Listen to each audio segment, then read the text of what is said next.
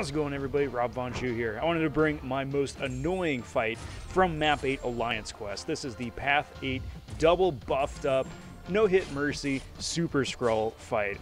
Now I'm bringing my rank 3 6-star Angela. I've got 5 points in the damage masteries.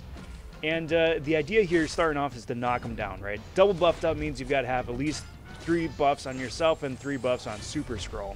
Thing with Super Skrull is that the more armor ups he has, the more nonsense he can wind up triggering.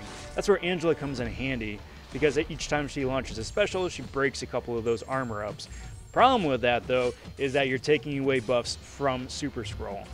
This winds up, like I said, being my most annoying fight. This is still when it was a 3-minute timer. We've got 5-minute timers now, which is, you know, it's more helpful, but it's just such an annoying fight. It's not hard.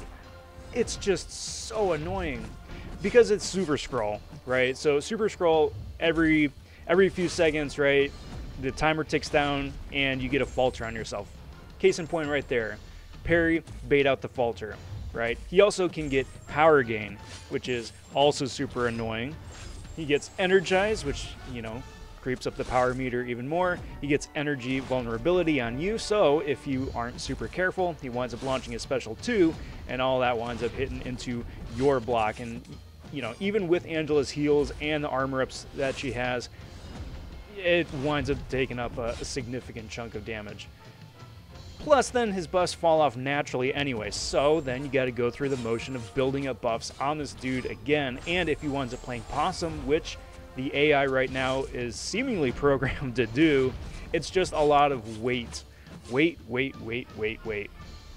So honestly, the biggest challenge here isn't so much the Super Skrull fight itself, it's that you're fighting yourself to stay alert, stay paying attention, and staying invested, because it's just so boring.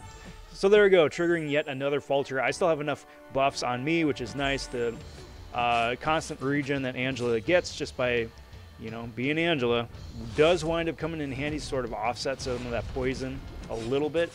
We're getting there, but the timer's ticking down. I got 30 seconds left for just a few more HP. Like, if this dude wound up playing any more passive, it'd have just been awful. But what's your guys' worst fight? Let me know in the comment section. Like the video too. We'll catch you next time. I'm robvonshoe.